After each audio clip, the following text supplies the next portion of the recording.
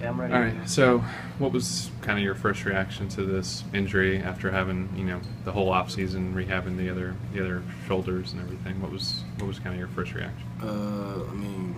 First reaction was like my shoulder out, and then once I got it back in place, I was just thinking about past 7 months I done spent trying to get back right, and it happened 2 days before the season started. So that's all I've been thinking about since that practice.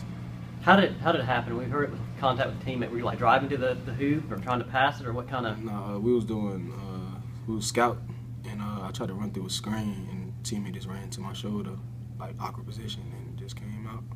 Did you know immediately? Yeah. Something? Okay, it's just because you've had it happen so many times before. As soon as he hit me, I felt it drop. I just ran down the other end of the court, laid down, and the trainer came and put it back in.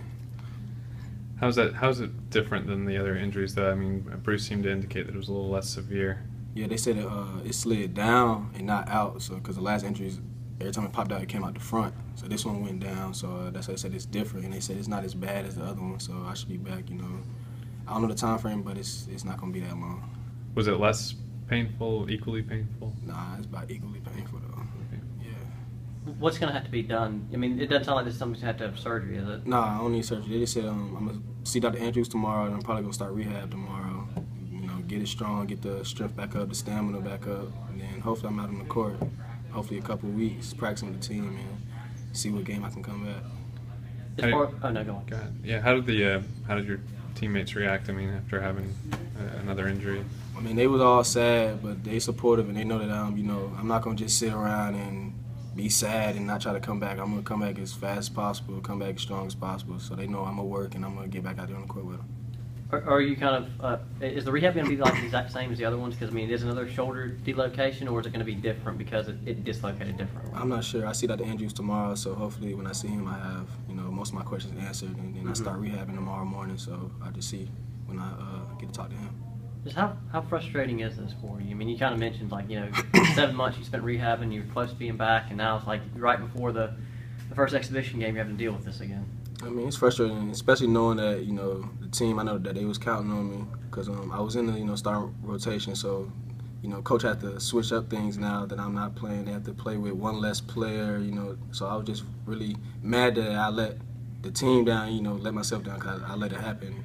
And I worked so hard to get back, but I'll be back, real soon. And we're going to get back on track. Who do you think is going to be stepping up, in place of you, especially on the defensive side of the ball? Because obviously been one of the leaders there. I mean, everybody. I mean, New Williams, Bryce Brown, Don. He's moving up, position to the 3.